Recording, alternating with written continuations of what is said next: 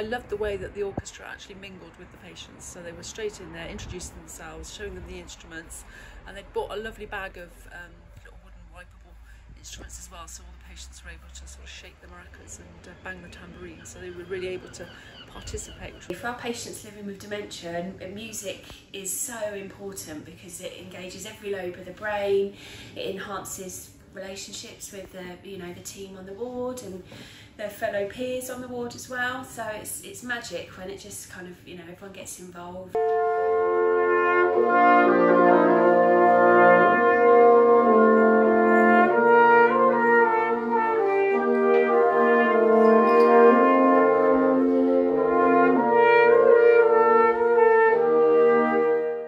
It's one of the aspects of our job that we just feel really, really lucky to be able to do, which I know can sound really like cheesy, but watching the reactions of the patients and the staff is just very humbling, and we feel very, very fortunate that we get to come and, for the sake of playing a few tunes together, cause such an effect. And the music they chose was just resonated with them because it was of their era, a bit of Moon River and a little bit of Beatles. It was just fabulous. Just again, music for people with dementia really does just, gives them a quality of life, and it just, improves their day when they're stuck in hospital, for sometimes for months our patients are on the ward. So yeah, it's really made a difference to their day. But we think, again, it's one of the important values we have is that you have to remember that they're people first, and that when we come into this environment, we're not coming in like, I'm a musician to perform a piece. We're coming in to meet people and to make relationships, and music has a way of making you have a relationship immediately.